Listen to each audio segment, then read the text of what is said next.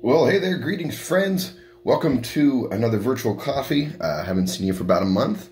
A few things have changed. My face fuzz has been modified for the summer months. But hey, virtual coffee today brought to you by none other than delicious grapefruit juice on ice.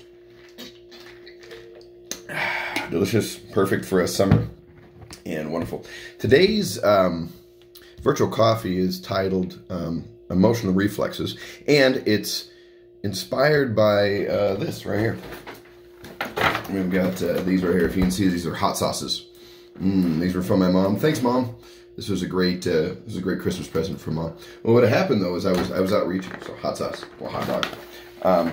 I was out reaching for some olive oil in the spice cabinet, and on the third shelf were these hot sauces, and I didn't know it, but they fell down.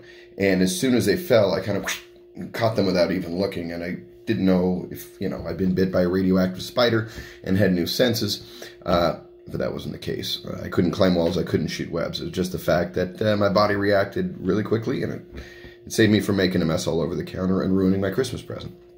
But my question today is, what are your social reflexes? And when I mean social reflexes, I mean, how do you respond when something adverse happens to you in public or with others, right? Say somebody gets your, gets your name wrong repeatedly. You get your order wrong. Somebody gets your order wrong at the restaurant.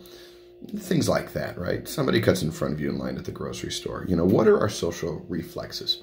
What is your first reaction when these things happen? Is it an automatic, I'm angry and I'm upset and this is the end of the world? Is it a, hey man, that's the way it goes? Or somewhere in between, something where you feel a little bummed out, you feel a little angry, but at the same time, you don't really react to it in a hostile fashion. And the question comes with this other question: what does it hurt to be nice? Somebody asked me that question the other day, and I thought that was a pretty good question. What does it hurt to be nice? It doesn't hurt at all. It doesn't cost anything to be nice, right?